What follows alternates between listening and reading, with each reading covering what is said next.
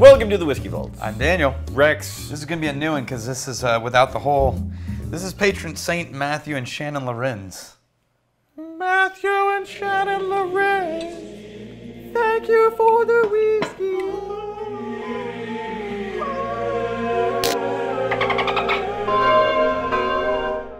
Ding. Oh, that's just not the same. Ding. That's a thud. Ding. Oh, I'm excited about this one because this is one of the people in the U.S. who is directly responsible for the re-obsession with exotic corn. And by exotic, I mean corn that everyone used to use but has gone away in the last 50 years. We know this bottle.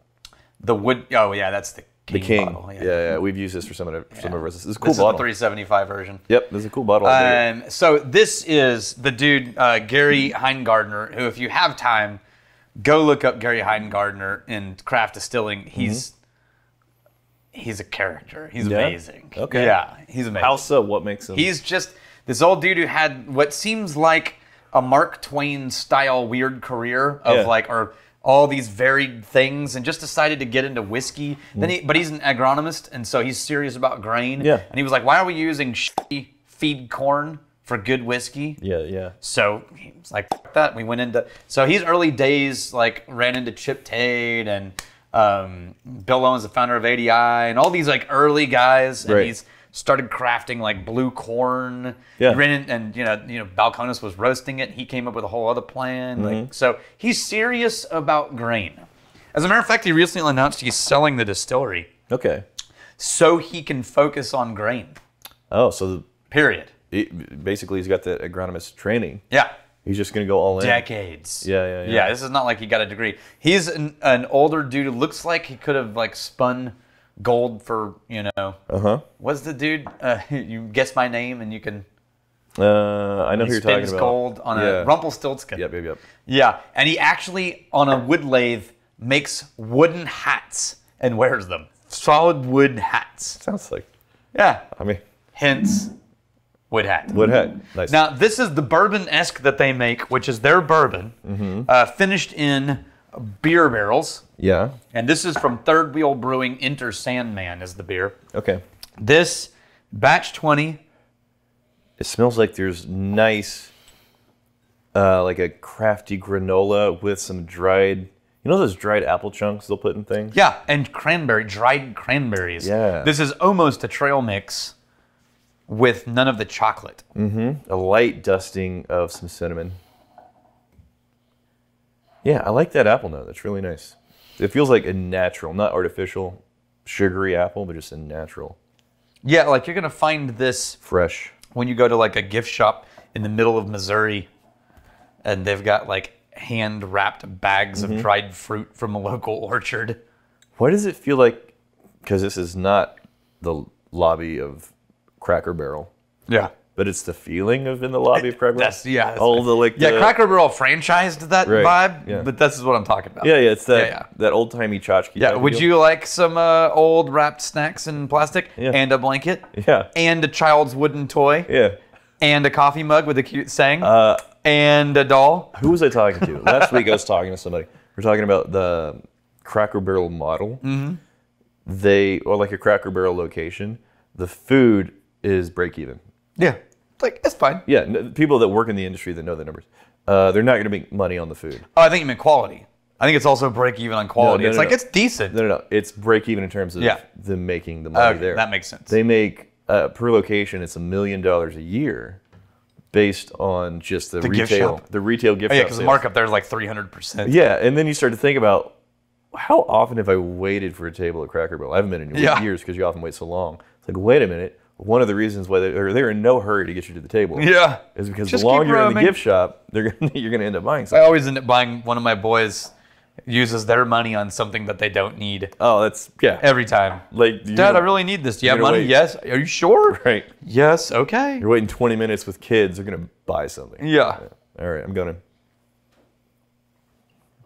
to. Ooh, interesting. That's softer than I thought it would be. And a little more creamy than I thought it would be. All of the apple it was setting me up for. It delivered. Apple cinnamon, I like it. Yeah, 90 proof. Okay. Yeah, I dig. There's a slight haze to it.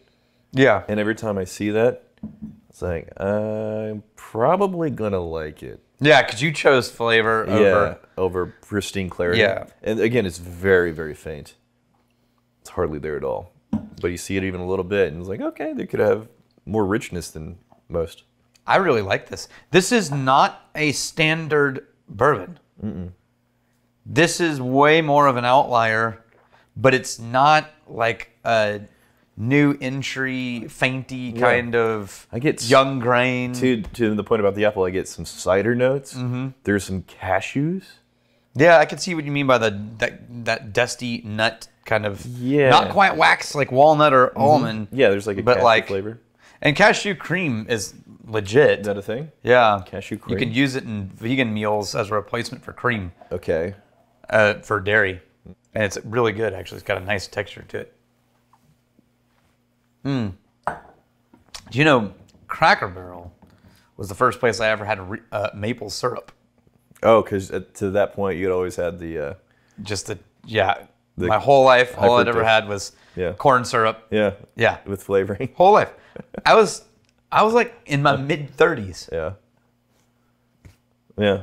I mean, maybe I'd had it and didn't remember. Right. But I have no recollection of it. Grown-ass man. I was on tour, and my guitar player was like, well, I'm going to order, at Cracker Barrel, you can request the maple syrup. Yeah. Right?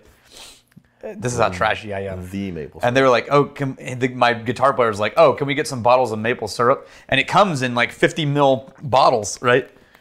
And I was like, why are you doing that? He's like, it's so much better. I'm like, really? It's not that much better. And then I tried it. I was like, holy shit. This is so much better. Yeah. So we ate all these things, and I went home. And I got home, I was like, you have no idea. Maple syrup is amazing. And I bought some at H-E-B, and I brought it back, and I tasted it, and I was like, this is not as good. No, it's not. So I went and looked. You know where it's Cracker Barrel? It was probably from Canada. That's where you were wrong. Vermont. Canadians don't know how to. Oh, it was Vermont? Vermont. No. Here was the trick. You're supposed to support this very trolly narrative. No. About maple syrup. Here's the funny thing. And you bailed. It's even funnier. Yeah. It turns out if you look at the bottle of Cracker Barrel and turn it around, it's a percentage. It's 50% maple syrup and 50% corn syrup. Yeah. And it's actually, I like it better because the redneck in me is like, I don't know. But at home now, I blend butter's worse than maple. And my boys are all into that now. Yeah. It's like, no, you got to mix them both because pure maple's, it's not as good as the blend. I think the Canadian people would be well served by having Cracker Barrels up there. Oh, yeah, they might finally understand what maple syrup is supposed to taste like. I think they're just distracted because their national flag, for whatever reason, they decided to go with a pot leaf. I never understood. Yeah. But if they could focus on something it's hard to really understand true craftsmanship of historical sweeteners. Think, like the pot leaves are going to get you hungry, you get the munchies, fine. Yeah. But I don't know if you're the best equipped to really understand the nuance and complexity of a genuinely good maple syrup. No, you're going to be fine with like a Splenda at that point. They're just high and unable to differentiate the cheap from the bad, which is fine. I mean, there's a time and place for people who aren't equipped to comprehend or understand all of the nuance, the soupçon, really, of high-end maple syrup. I'm starting to add up all of the major donors in my head of Wizard Academy who are from Canada. In this line here. Just in here alone. So Bo's in Florida, I believe. Michael Drew, who knows where the hell he is. Canada. Michael Drew, he's all over the place all the time. Kate and Joe, are they Canadian? No, they're Northeast. Northeast, okay. I don't remember where Garo is. I don't know. Canada. But anyways.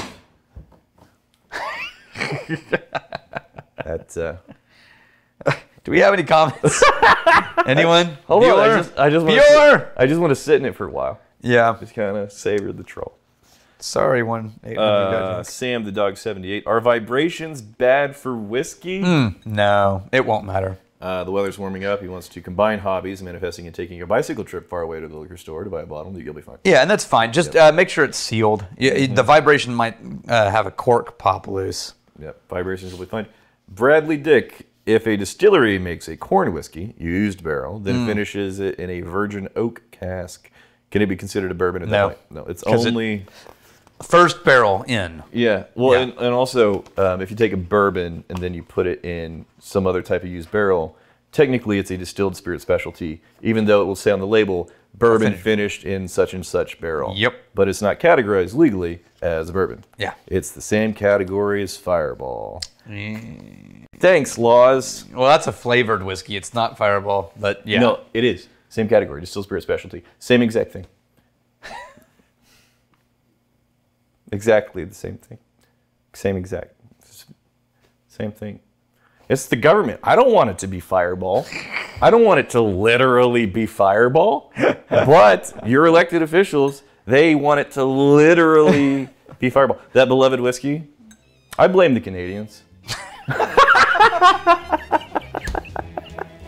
Here's dividing, stealing, and drinking. If you fight, may you fight for a friend. Steal, may you steal your lover's heart. And if you drink, may you drink with us.